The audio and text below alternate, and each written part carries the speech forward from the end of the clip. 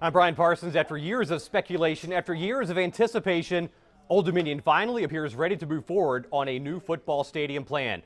Early this morning, the university's Board of Visitors met to review a year-long consultants report on a new stadium plan. Where to build it, how much would it cost, what is the recommended capacity. Bruce Rader was at the meeting, and he has the story. Well, it's a big day for the Old Dominion football program and its fans. 80-year-old Foreman Field is getting a $55 million facelift.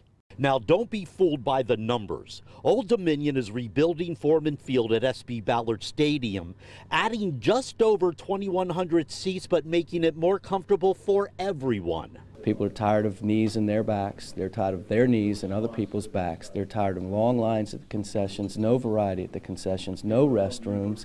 They're just frustrated with their overall experience. So we had to address the bulk of our fans. 15,500 chairback seats with wide aisles and deep tread depths, I think addresses that. Here are some of the pictures. Pretty impressive. And perhaps the most important factor, no increase in student fees. Anything that we would have done that would have increased the cost of the students would not have flown. President Broderick, he was absolutely against any increase in that. There is still a lot to be done.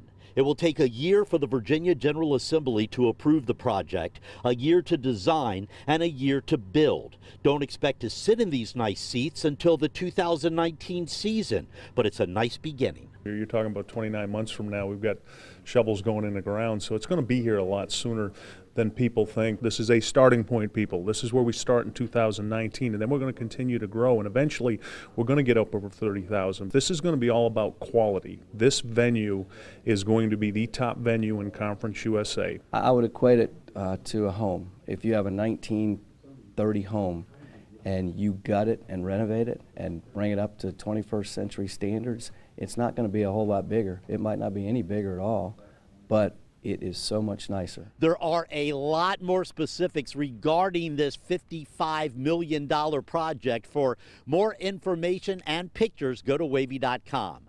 At Old Dominion, I'm Bruce Rader for the Sports Wrap.